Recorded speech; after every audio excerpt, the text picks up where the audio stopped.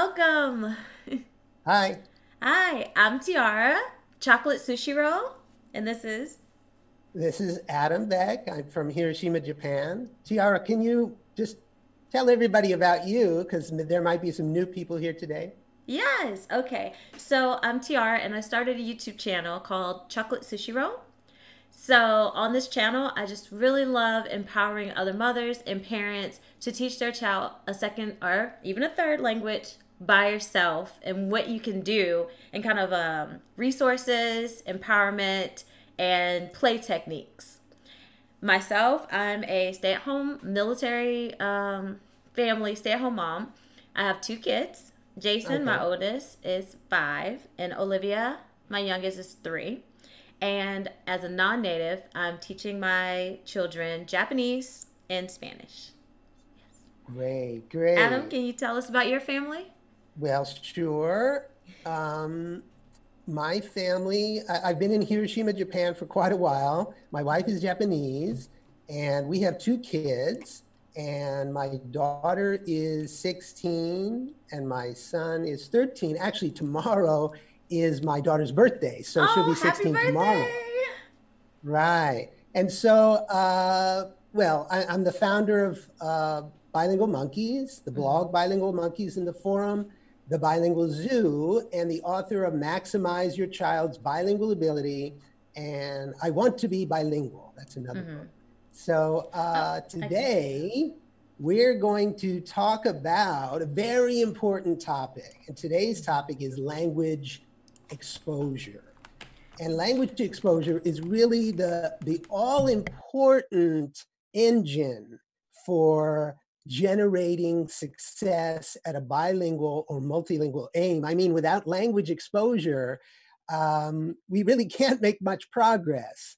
So, um, you know, ultimately, I think the more input that we can provide to our kids, the more progress they can make. So, again, this topic is so important, and there are a variety of ways to provide language exposure, and we're going to talk about some of those today. Tiara, how about you? Any general thoughts about language exposure? Tiara, I can't hear you right now. I lost you.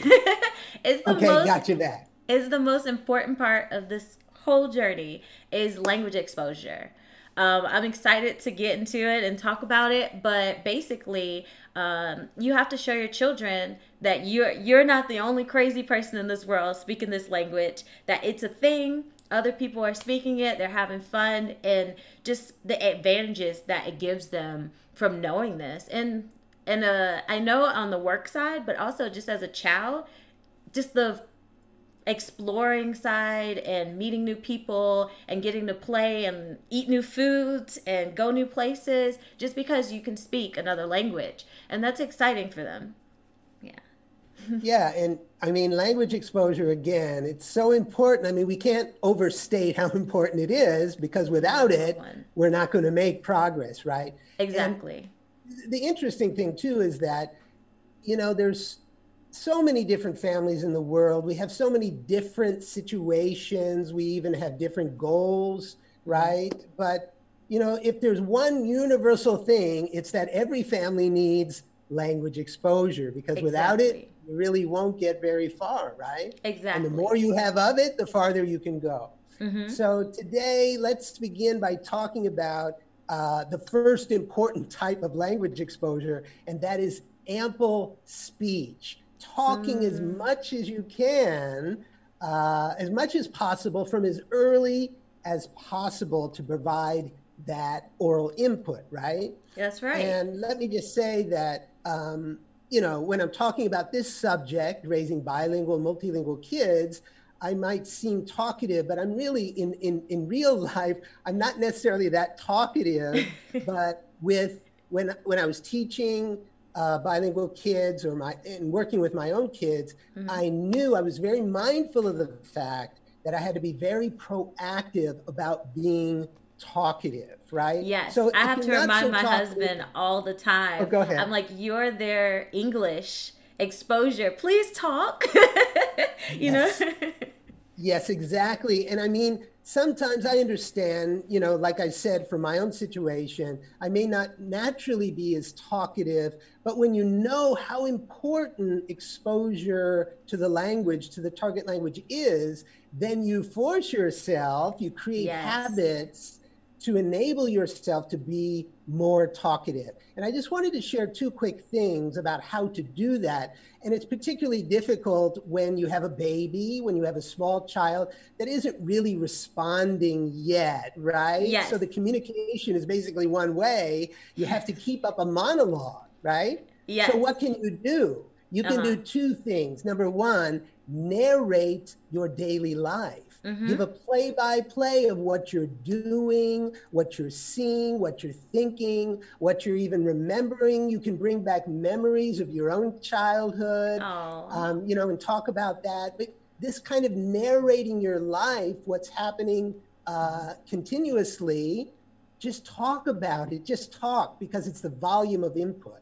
So that's Yes. number one. And number two And is, yeah, go ahead. oh, yeah. And so I was gonna say, even if you don't have kids, I know a few people on here. Hey, Jacqueline doesn't don't have kids yet, but that's a strong technique that you can use even without kids. Is narrating your day that builds your vocabulary. And with your kids, even at any age, he said babies, but at any age, narrating is perfect. My kids are 5. I have friends whose kids are 10. And you can say, hey, we're going to the bike. We're getting on the bike. We're going to ride to the store. When we get to the store, Right. we're going to see oranges. And then we're going to pick out this. That's all narrating means. It doesn't mean, it's just being mindful of talking about Yeah. everything you're doing. Yes, exactly. And to help you do that, number two would be you could even post things around your house. You know, you can put pictures on the wall and Yes. describe the pictures. You could even put a list of topics, you know, put topics like just single words are enough. Dogs, cats, bicycles, you know, the zoo, whatever it is. And then just talk spontaneously about whatever comes to mind. It doesn't really matter, but what matters is the volume of speech, the volume of input. So the more that you can, you know, the more input, ultimately, eventually, the more output, right? Exactly. Yeah, I know Adam talks about like a cup of water. If you keep pouring the water in the cup, what's going to happen? Eventually, it's going to overflow and the water's going to come out. So that's what we want. We want to just fill our children with the language and just fill it in until they just have no choice but to just let it burst out. Yeah. Absolutely, absolutely. And there's even, I won't get too far into this, but there's Hmm. research behind this. And there was a study, I think it's 1995, that was done in the United States, where they took, I think it was 42 families. These were monolingual families, but the same principle applies to bilingual families as well.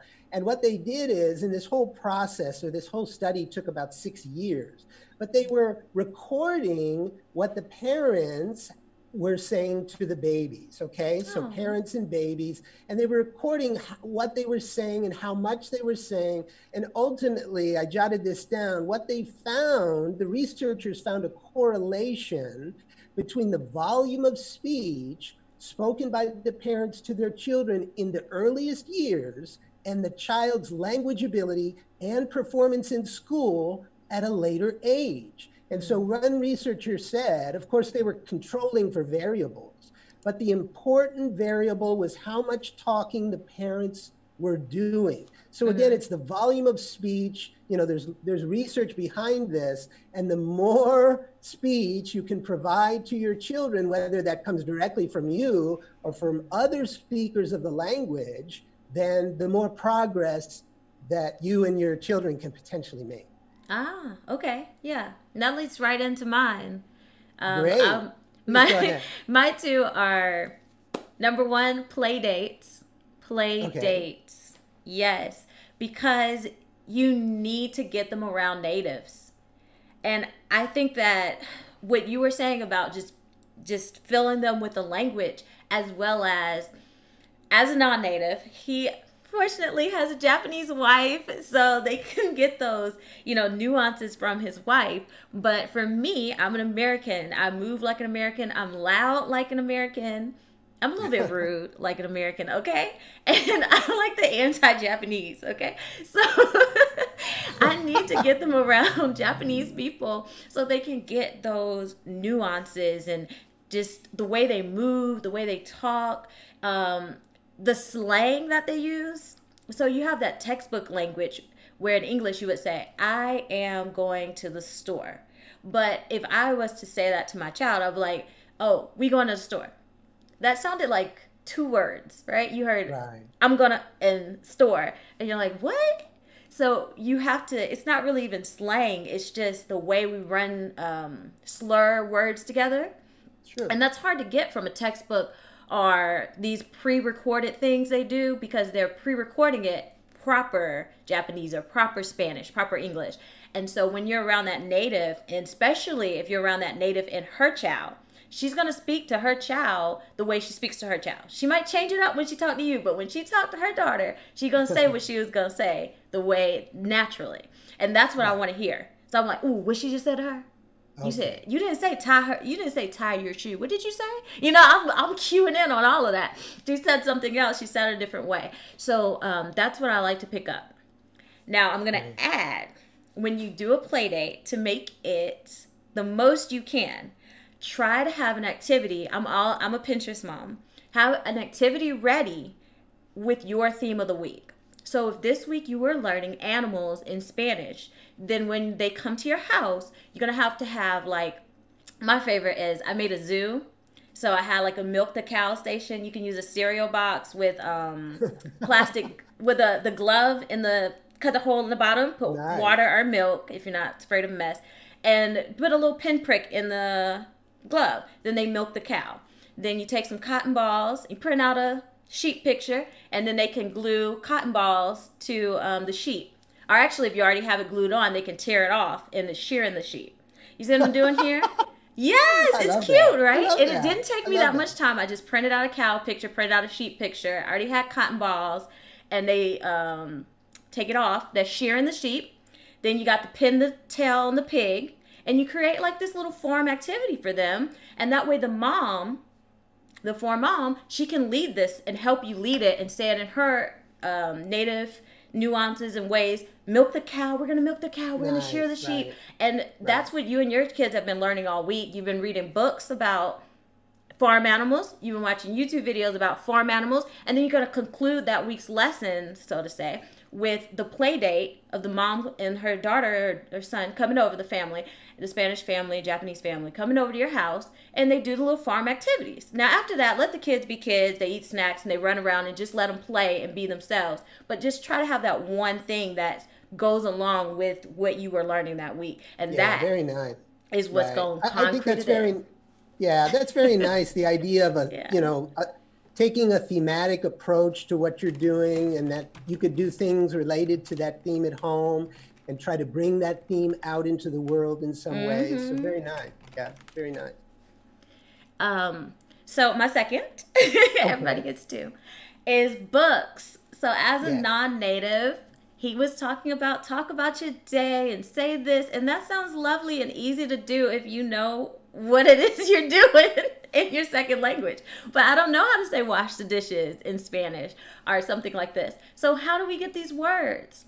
Yeah. Children's books. I have tons. So I talked about this a little bit last time about leaving books in the area of where they are. So I'll just say that briefly again.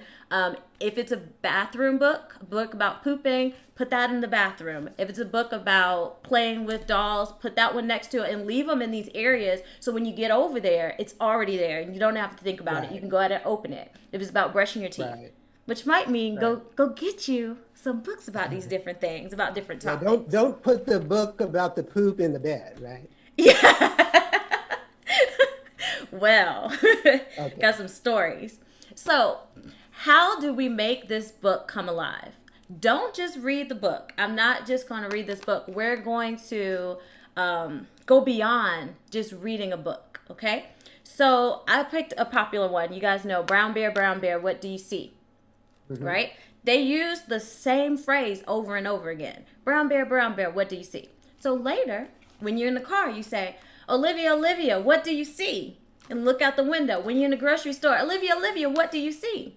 Now, we might not know what we see, but we're going to say this phrase, and we're going to see if we know something that we see. I might see just brown. If you only know colors so far in your language, then say, I see something brown.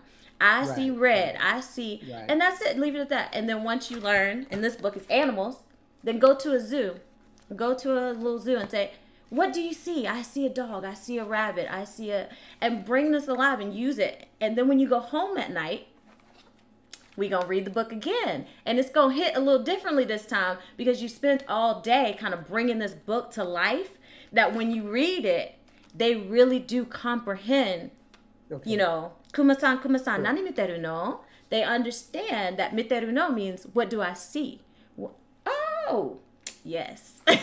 Right. So, and I mean, you're using books in a way that actually takes you beyond the book into speech itself, right? Yes. So you're bringing these two things together in an important and very productive way, I think. Yes. You know, for me, throughout, you know, my kids are a bit older now, right? But even today, even if I don't see them as much as I used to when they were smaller, talking a lot and reading a lot, these have been really the two main activities that the two main efforts of my adventures with my own kids. And, you know, they really do work together well, as Tiara was saying.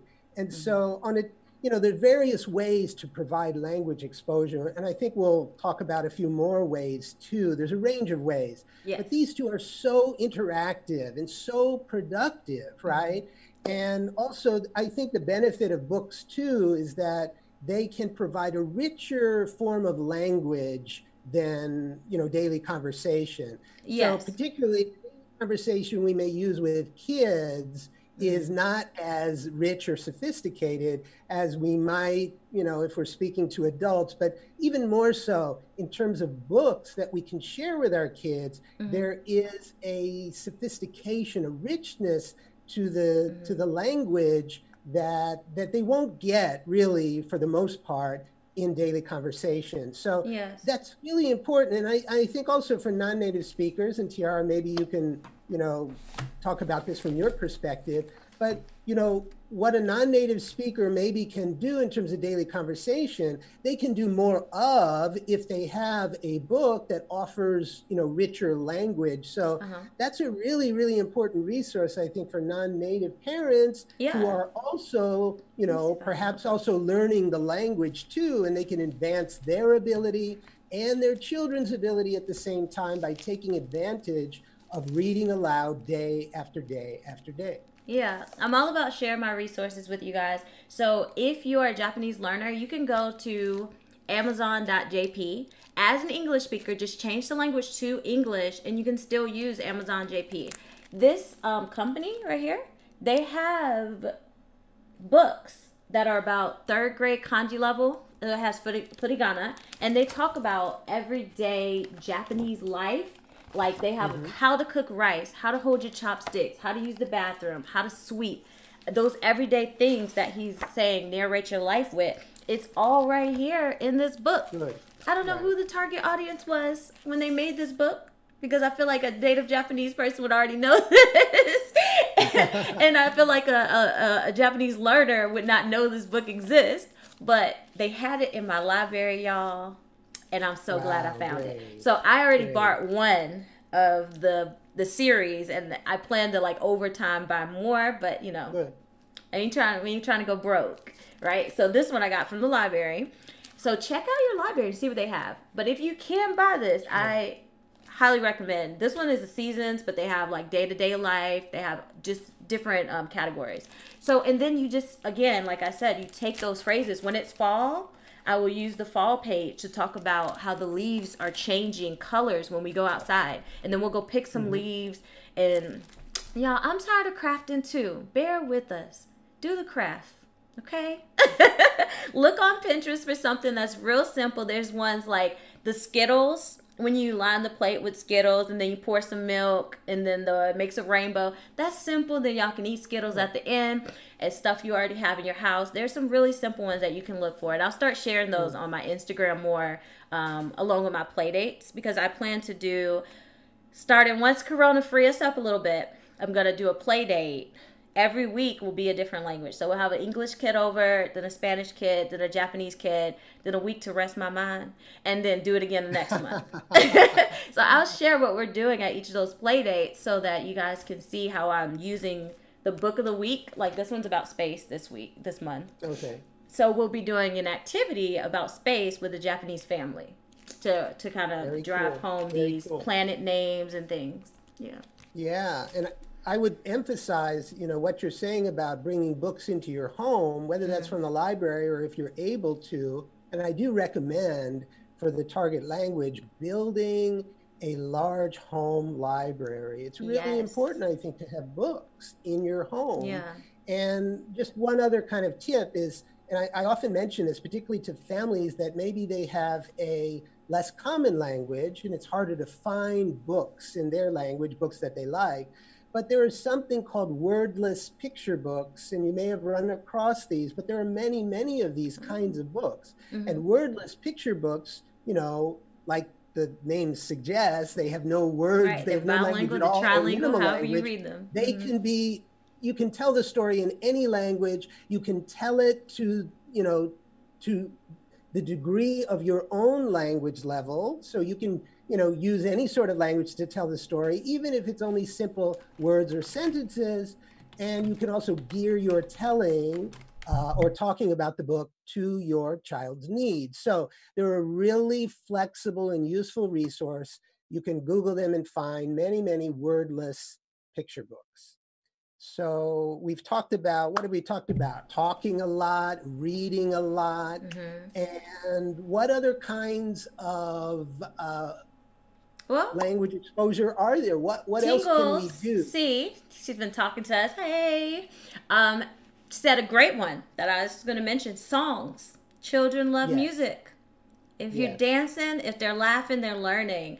We, especially in our earlier days, my son don't want to dance with me no more, but my daughter loves to dance. So we would put on Pink Fong, Baby Bus, super simple songs. These are all on YouTube in all the languages. They have Spanish, Japanese, Chinese, you name it. They got the same song in all the languages. So that means you can listen to it in English and later listen to it in Japanese or Spanish. And the kids know the song because they knew it from English. They got brushing teeth. They got every day. They even got earthquake song. So you can learn so much from these as a parent, and they all have captions at the bottom. So you can pause, write that down, and it's the same, just like a book, where we going to use this later. Shake the little dollhouse like, oh, Jishi, it's an earthquake, girl. Just bring it to life and sing those songs. I like to try to learn a song once every 2 weeks. Just learn one song. And I don't put pressure on myself to actually sit down and learn it. But that just means make sure we listen to it at least once every day.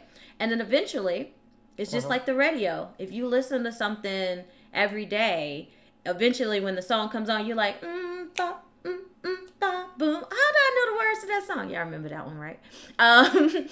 Then it's going to get into your brain. So that's what we do, make sure. Yeah, that's my experience with my kids. I mean, it's yes, actively singing songs together. That's part of it.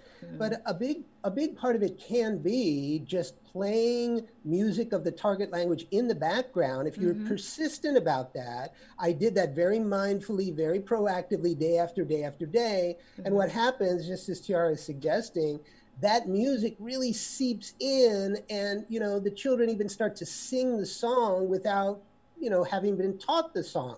They just hear the music, and it really, that sort of exposure can be very valuable, I think. It's another way to continue to add to the input that the kids are receiving, right? Yes. And I was talking about themes. And I said our theme this month was space, outer space, and learning planets and kind of why the moon looks the way it does. So on Pink Fong, they have an outer space song. They have a couple of them. So what we're going to do is we're going to listen to those songs this week. So try to, if you can, keep within the theme for the music as well. So if it's, we were talking about farm animals earlier, we did our craft with our native play date over. We had some little farm cookies out and we played our game. Then we listened to on Pink Funk, Super Simple, Baby Bus, whatever your thing is, on YouTube. We listened to the song and we just played that while they're playing, having free time. It doesn't even have to be if you're in a no TV family. They don't have to look at the screen. You can just use your phone and, you know, turn it upside down and just listen to the words. And that's also great, you know.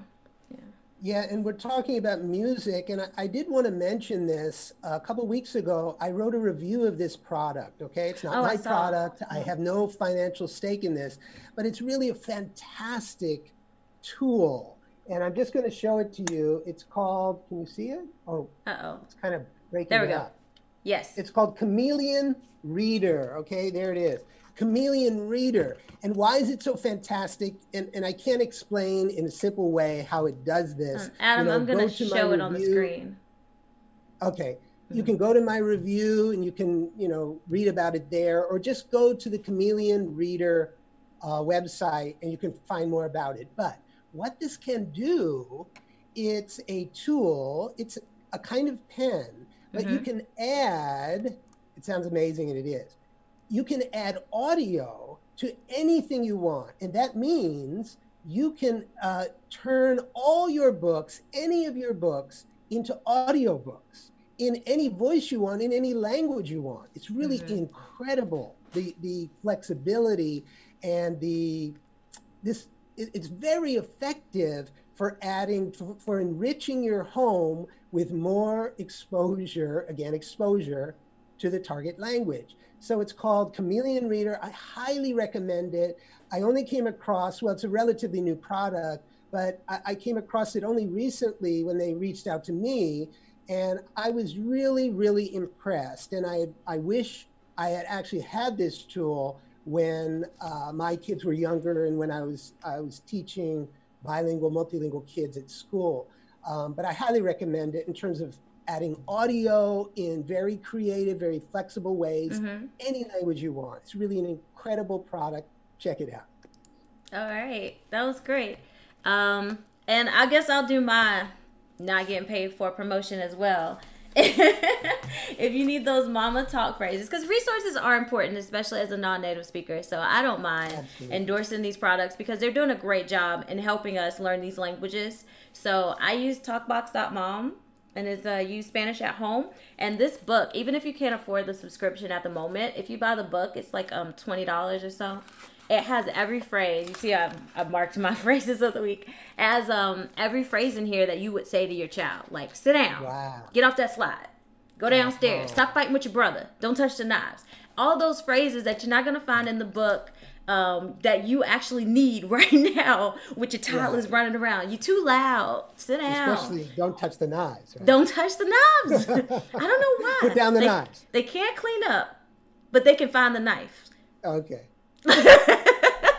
You're glad you're done with that phase, right? Right. Well, that's great. That's great. Yeah, a book like that sounds The first one I just opened, useful. Adam, was do not put the battery in your mouth. It literally, I love that. I love that. I definitely could have used a book like that. I'm telling you, when my kids were small. And they have Don't every language. Push the block into the VCR. We went through that. Yeah, I know. That was VCR days, though, right? But you know, let me just say resources. We talked about a couple of very specific resources, but you know, in general, when we talk about exposure, you can talk, and that's very important, obviously. But beyond that, to do a range of other things, including reading aloud or playing music, you need resources, right? So this is, you need to make an ongoing commitment to finding suitable resources in your target language, or a wordless picture book, which could be used in any language, or something and like we might just do a live that's about resources. But you need resources. And so really make that a priority, you know, throughout the childhood years. Right. Exactly. All right. So Adam, if you're ready, We I'm are ready. wanting to hear from you all. Please, if you have Sure. questions, now is the time. We're opening it up for comments and questions from you, the viewers. We ready? Daniel, yes, I can say the book. Sorry, it was talkbox.mom. I'll type it here in the comment section. And that's the name of their website, even though it's for dads too. Yeah. Okay. Okay, we can say hi to some people. Can you see the chat as well, Adam? I can't see it. I'm All sorry. right. So if We have somebody is Jacqueline. watching and saying hello, I'm sorry, but I really can't see it. So Hi, sorry. girls. She's learning English. Of course, English, Spanish, and Japanese. We have Ting from Australia. Oh, great. Hi. Hi, King. They're learning Cantonese. Oh, I love Oh, it. yes. So we in this kanji community together. Bill from Fantastic. Argentina speaking Spanish and English. Okay. Let's see. Oh, okay. He asked for the book name. Tiara, what was the name of the place who makes those books? Is it the Japanese books? Where are we? This one? I don't know the company. But if you put in the Zukan kanji or Kisetsu no Zukan, it comes up really easily. I don't know. Where's the company name on here? I'm not sure. I can't That's a see. massive book. It must be a big company, right? Yeah, it's a really big book, right? It's this Looks NEO. like NEC, but NE. maybe, oh, NEO? It's Is it an NEO. NEO? Yeah. I'm sure you'll Okay. find it. Okay. I did not have a hard time finding it on Amazon JP at all. Great, great. So if Any anybody other has any questions questions, out there? Anything at all? yeah, so far not. All right, well, we could keep talking all day, y'all. Well, So there's endless amounts of exposure, I guess. There's so many different ways to do it. But, at the end of the day, it's really Yes, I about can. the volume.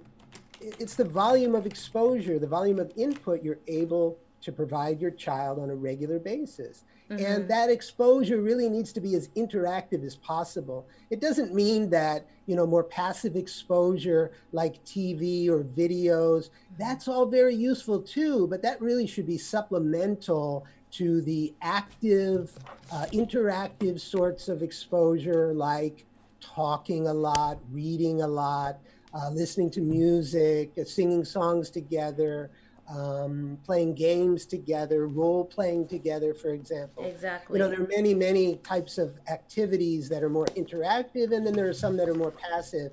And again, there's nothing wrong with that, but a child really won't become bilingual if you just plop them in front of a TV for, 20 hours a week. That kind of exposure, I would say, the majority of the exposure needs to be interactive in some way, human to human.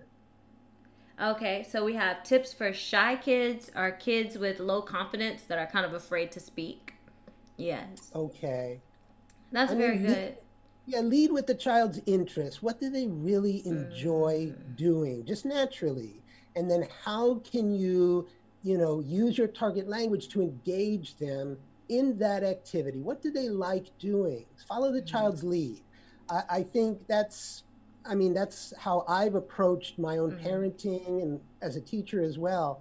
But, what can you do if your child is interested in dinosaurs, what can you do to engage them in dinosaurs, even in a small way, right? So, take a day, and if you're not able to use the target language throughout the day, it's perfectly fine to set aside 10 minutes, 15 minutes, 30 minutes, whatever works for you, to say that this is our language time. And during this time, we're going to read books together, we're going to sing songs together, but we're going to provide, there's going to be exposure during that time. So you at least have that concentrated period of time, day after day, where they're getting that input, right? That incredibly valuable input. Tiara, what do you think?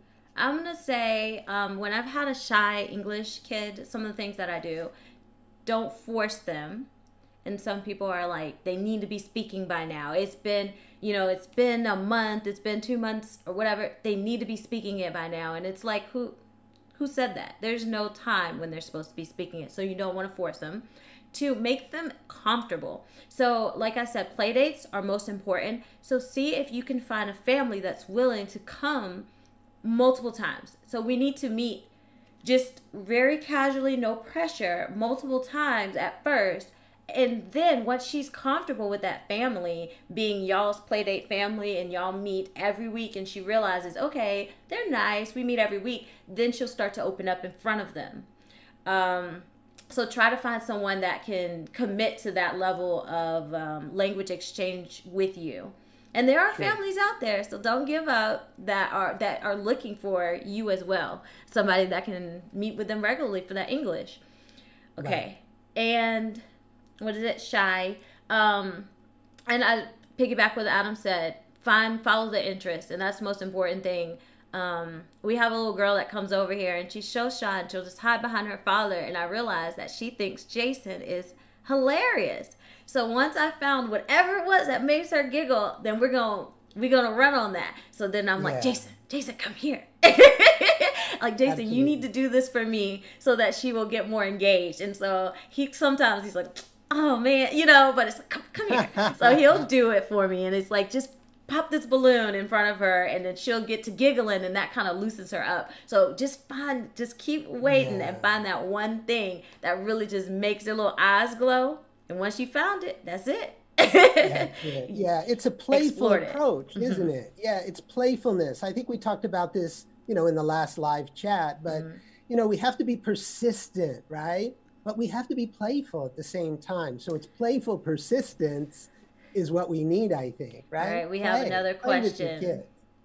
And this one hits home for me. Okay, Ting says, any suggestions on how to work through your child's resistance to language exposure? Like if you're playing music or TV and the target language and the child's like, I don't want to watch it, I don't want to see it. Or, you're trying to talk to them and they don't want it, they're not feeling it. Okay. Tiara, what do you think? You're going to let me go first. Okay. So right now, I have a very moody 5-year-old. And we've just hit this landmark of moods. Like, he decided, I know what I want to watch on YouTube. I know what I want to be doing at this time. And I think that's what it is. And so we're in this place of redefining our relationship, because like when they were 3 and 4, you could just put it on and they're, my mama put on cartoons, but now he knows how to change it. He knows the remote. He knows what he wants to do. So what do you do? How do you work through it? I think with me, number one, routine. So if they know, like I was saying, I was doing Spanish an hour before bedtime. So if they know at 7 p.m. is Spanish time, regardless, every night, and it's hard for me too, but we need to stick with it and be consistent. And every day, set a timer on your watch, set a timer on your phone. At 7, when it goes off, boom, that means we're cutting everything off, and this is what we're doing right now. We're having family time, and we're doing the Spanish. We're listening to it. It might be something, if you guys had a hard day, then just listen to it. If you guys are having a good day and you're feeling more energetic on that day, do more. Talk, sing, play a different game, but just fill out the child, because if they're hungry, if their needs aren't met, they're hungry, cranky, hot, cold, any of these things, then they're not going to be receptive to anything. So make sure they're fed. Make sure they're kind of in a good mood before you're doing this, because you don't want it to feel like a chore. You want it to be something fun. Kids like attention from mommy. So maybe show them that they get this happy, fun, attentive mommy when you're doing language time. So don't, sit and you're slouched on the couch and you're like, all right, just put this language video on. Y'all come sit here and watch this. Like, I wouldn't want to do it either. So make sure that take your happy pill, girl. And just, y'all, guess what time it is? It's Spanish time, and we're going to do it. And make sure you get up and you dance with them. Whatever you're expecting your child to do, are you doing it yourself? And that's kind of, like, you're like, go read a book. Are you reading a book? They're like, why aren't you memorized brush your teeth yet? Why don't you understand it? Did you memorize it yet? And it's kind of like, if you kind of reflect that mirror back on yourself, you can see how high or low you're putting the expectations on the child. Yeah. That's my take. Yeah. I mean, I call it, in my book, I call it the magical ingredient for motivation, something like that. But it is enthusiasm. And Tiara was just talking about that. I mean, the more enthusiastic we are about an activity, then the potential exists for the more enthusiastic our children will be. So we really need to approach it in that light. And at the same time, if we can make this an event, if we make it in a, it's a special event, and maybe it can include the whole family, even the partner, the spouse that is not necessarily an active part of the bilingual journey. But if they can be a part of this too, that it can be a family event, like we're going to have a movie night on Saturday night, and we're going to all sit down together, and wow, we're going to have a great movie, and it can be a surprise, and we're going to have popcorn, and maybe even we'll have a lollipop, but we want to Mm-hmm. associate positive feelings with this language, right? Yes. So the more we can do that, again, that comes through our own enthusiasm, but it can also come through, how we present the resources or the activity that we want our children to engage in, right? And so, if you can enlist support from the whole family in some way, then the child that may be, experiencing some resistance, that may help them overcome that resistance too. Okay. What else? Anything else? No, we got, great tips. These are great ideas. I'm taking note of everything. Okay, get them to make friends who only speak the target language. Olga, thank you. Yeah, that's a good point. When we have the Spanish play date, when we have the English play date and the Japanese play date, I do like, hey, when you enter my house, I know you speak English or you might understand, but I need you to cut all that. Okay? Only speak Spanish, please. Only speak Japanese. Only speak. Because if they find out they can speak the easier language, then they're going to take it's only human nature. They're going to take the easy road out. And they're like, oh, she Right. understands English. So I'm just going to still speak English, even though she's Spanish. So Right. don't let them. Don't let them know. Right. Keep it a Absolutely. secret. Yeah, children are pragmatic. I think it's important to remember that. It's a basic principle that children are pragmatic. They will take the easy way. So if there's a possibility to engage them, um, so they feel comfortable and they feel like they can use the language, even if Mm-hmm. you're coaching them or feeding them some of the language that they need, then I think they can make more of an effort, right? But Right. again, that pragmatic side is something to consider. Yes. So we are talking about my 5 year old who is kind of cranky. So he loves Japanese. That's his number one favorite language. He says he doesn't want to go back to America because he loves Japan so much. Okay? He going back though. Sorry. So we have to do English lessons when he gets home because he goes to Japanese school. And a lot of people, let me say this, a lot of people think that because we live in Japan that we have like this advantage. He goes to Japanese school. But either way, wherever you live, you have an advantage in one language. Okay? So if he went to American school, he would still have an advantage in English. So I feel like we have an advantage in our one language, but I still have to fight him on the English now. When we get home, okay, we need to speak some English, we need to do English lessons. And so I do feel exactly what you're feeling about getting them to feel that resistance if they're like, no, I don't want to do that today. I don't want to. Why do I have to do this? So I'm right here with you. Yeah. Daniel says, how to cope with fear and not doing good to our children for trying to make them bilingual. How to cope with fear and not doing good for our children for trying to make them bilingual. Is it about the parents' feelings, Yeah, I think this is like that, this is like mom guilt, or as I call it. no, what I really emphasize to parents is nobody's perfect. None of Mm, us are perfect at this, and it's a big process of trial and error. It's almost an mm-hmm. endless process. I mean, it lasts throughout childhood if you don't, give up. And the only way to fail really is to give up.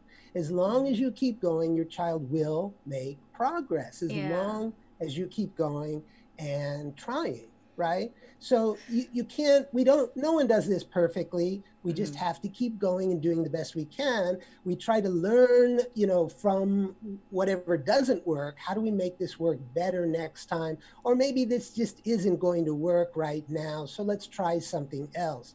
But I'll Yes. tell you that the parents, I've talked to many parents who have shared this kind of idea, but that they feel kind of continually frustrated, or they can feel that they're continually failing. But ultimately, and one parent summed it up so well, is that, you know, she keeps failing upward in a way. You know what I mean? All you Oh, have to I feel do is that. keep I failing felt that when you enough, said and you that. keep, well, that's perfectly fine, because you will, you know, you will generate progress over time as long as you keep going. So it doesn't really matter. You just have to keep going and doing the best you can to improve your own tactics. And that's why we talk about it. And, you know, you hear about other parents and what they've been doing, and you read Mm-hmm. about it, and you try things out, and you know what I mean? So it comes Yeah. from various ways, but finally it's about you and your kids, and, you know, what you can do in terms of how to work with your kids, because you know your kids better than any of us, right? Yes. But I would just really stress the idea that you don't have to be perfect at it. You just have to keep going. Just Mm-hmm. keep going for No, another I day. like that feeling upwards. I really did feel that because Daniel, you're not alone. I know I run these chats and I write and do the YouTube channel and share our progress, but I also feel the failure sometimes too. Like, for instance, my son, his English is not very clear right now. He can pass any standard test. He's above, reading level, all these kind of things in English, but it doesn't come out super clear. Why? Because he prefers to speak Japanese 90% of the day. So again, he has that comprehension. If you ask him to write you an English sentence, he will write it. He understands everything you say. But when he goes to, like his common phrase right now is he says, I can't don't. I can't don't, mom.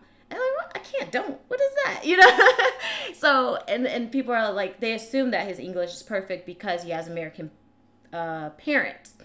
So I kind of feel like, in a way, am I failing him because if we had not introduced other languages, then maybe his English would be spot on. And I've seen a 3-year-old who speaks like clearer than me. And I've seen 4-year-olds, and you're looking at them and you're like, oh my goodness, our English is perfect. And then my baby with his I can't don't, is over here.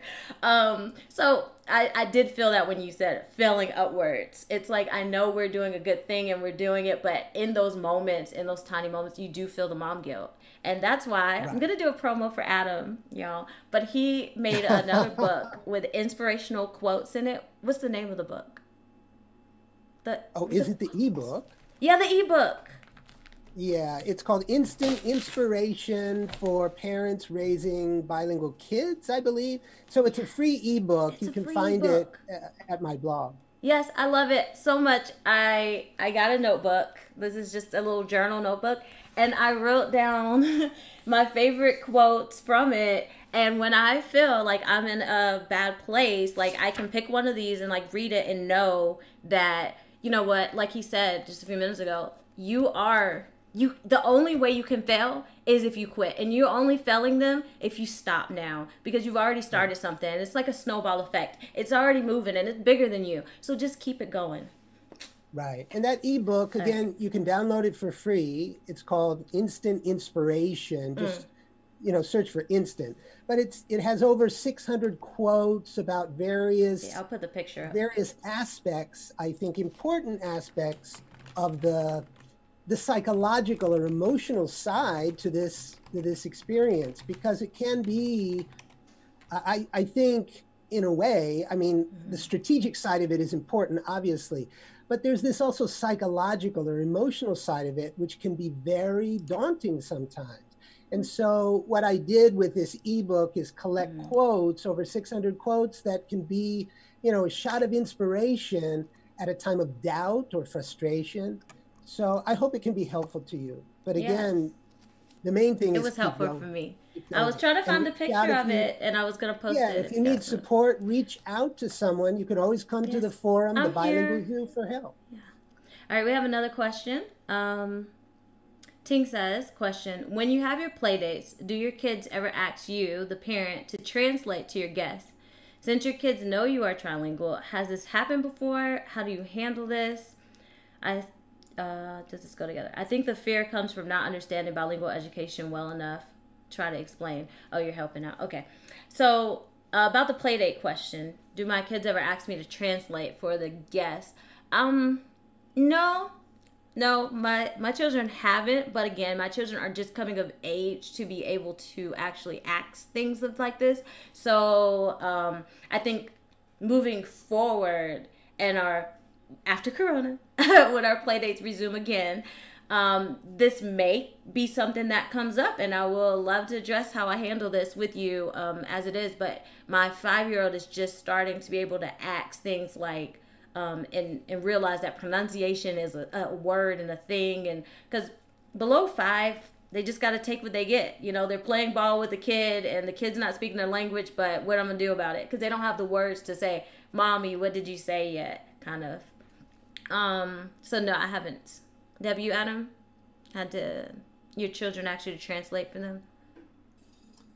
That really hasn't been an issue in our family. I mean, that comes up with many families, obviously. I think the main point would be that you continue being as consistent as you can about using the target language with your child, even if you do need to turn to someone else and use the majority language with someone else. But the more consistent you can be with your child about the target language, about using the target language, the more you can potentially, condition them to use that language with you, right? And let me just, oh, Tiara, do you have something else? No, they're just saying that's great. We as parents raising bilingual children need to stay motivated. And Daniel said, it's bigger than you. That's the scary part. He's glad he's not alone. So thank you. And Yeah, absolutely. finding a You're never community, alone. joining these Right, groups, joining these chats, joining like his Adam's forum, Facebook pages for bilingual parents, for non-native bilingual right, parents. That helps me because then you can see how other people are I'm not gonna say messed up, but how other people's journeys are going sure. and How they're how navigating they it. learned from their mistakes, how they did this, and they'll post about it Right, and they say, I realized I wasn't praising my child when they spoke in the second language. I only ever fussed at them in Spanish, and that's I realized I need to be happier. And you're like, do I do that? So you get to see fuss in all the languages, y'all. So that they don't tend to stray away from one because that's the trouble language. But yeah, we're in this right. together. We're all having those doubts, and we have those doubts about everything. Potty training, my child potty trained late, my child potty trained early. Writing with a pencil. So don't think it's just the bilingual thing. They're gonna question you about everything. She said her child was Yeah. autistic, and people were saying she was not doing him good, but that is just lack of understanding about how things work in our brain. And she said the fear comes from not understanding bilingual education well enough. Exactly. Thank you Okay, for sharing that with okay. us. Absolutely. And, continue informing yourself the best you can, right? There's a lot of resources out there, a lot online, books, things like that. Yeah. Let me just sum up. We're probably Mm-hmm. coming to the end now, Yeah. but I just wanted to sum up one, suggestion or a tip or even homework. Maybe I'll give you some homework. But I think it can be really useful from time to time to actually sit down with a piece of paper and a pencil and really think through what what are the types of language exposure that my child is getting and how much are they getting of each kind of language exposure, right? So in terms of our conversation today about language exposure, if you actually do that and you kind of evaluate, your child's current situation in terms of the language exposure they're receiving, the kinds of language exposure and the amounts, it can really be eye-opening in terms of, well, what is happening actually, because it's very easy and difficult actually to go through day by day. And it's difficult to do that, to sit down, take, quiet 30 minutes and really take a larger bird's eye view of what your situation is like. But it really can be revealing and empowering because then you can look and you see, oh, we're doing this and we're doing that, but I'm really not doing this as much as perhaps I could because I'm not really being consistent about, let's say, reading aloud every day, something like that.